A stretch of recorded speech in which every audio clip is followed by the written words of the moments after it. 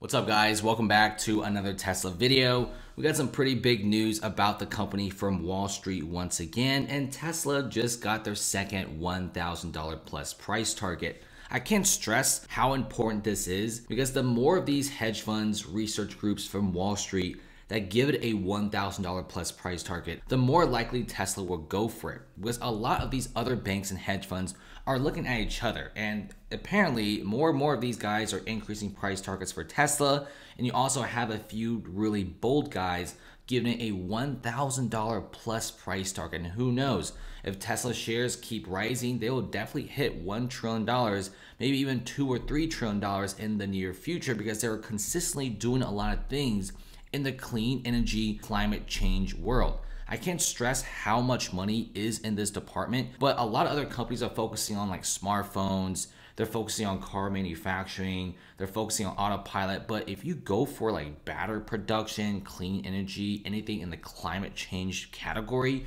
you could make like billions of dollars every single year from this. And Tesla just got their $1,000 plus price target from Argus Research. One of their analysts in there actually revised his price target to technically $1,010 and given it a buy rating. That's the specific price target it's giving, $1,010. And he has been holding the stock since July 24th, 2020. So it's a pretty long time hold, and he wants to be holding for even longer. So it's been roughly 6 to 7 months after he first bought Tesla. And even right now, the analyst from Argus Research is saying, yeah, I'm still holding the stock. I think the share prices will go above $1,000, and I'm very confident. The reason why is Tesla is a big leader in EVs.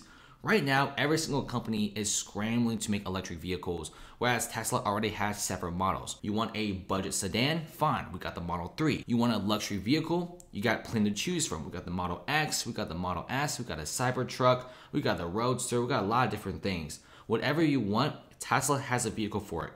If you want a crossover, they got the Model Y, etc.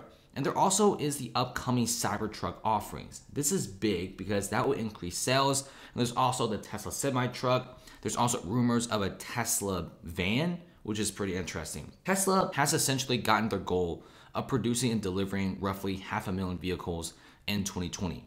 This year, 2021, they want to be hitting 750,000 cars and maybe even 1 million vehicles for this year, because that'll be pretty impressive. It's not about if Tesla could sell their cars. That's the main problem most individuals get. This is why a lot of car companies are constantly making car ads to get consumers to buy their vehicles. Tesla doesn't have to do this because they're such a good brand that people just want it.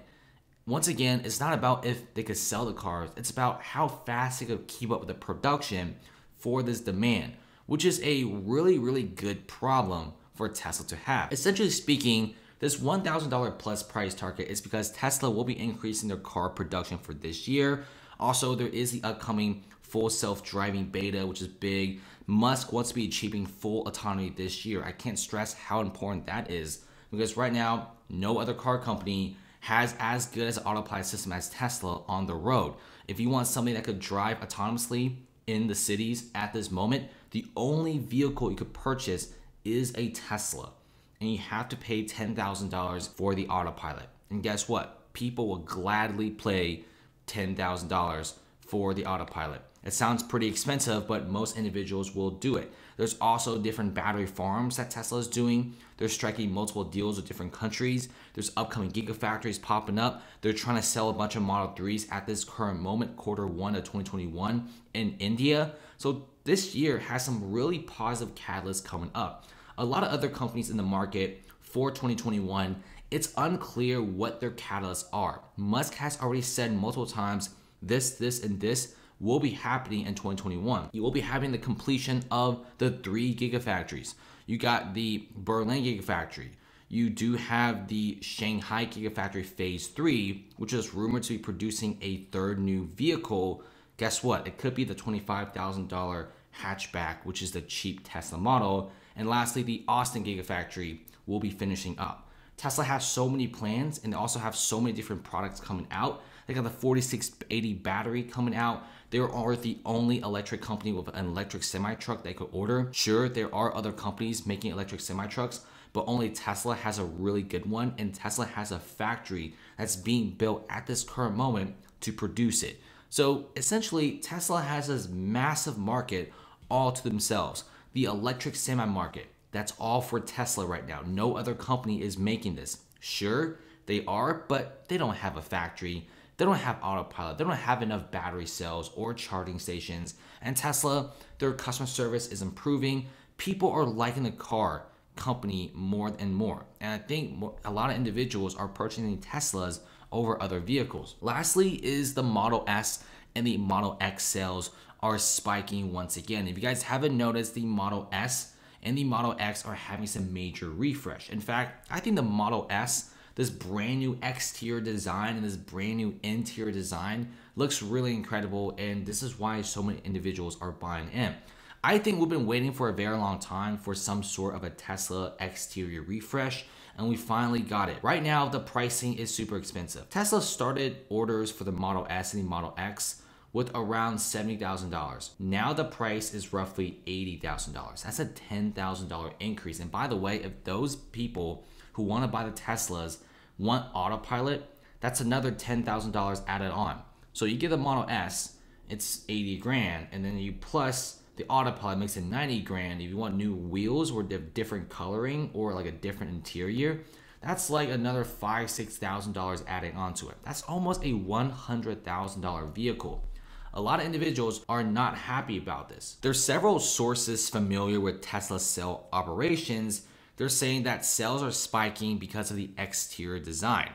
I wish that Tesla would just keep the old pricing, or maybe they're increasing the price right now, and maybe towards like the summer or the end of the year, they may decrease the price by $3,000, $5,000.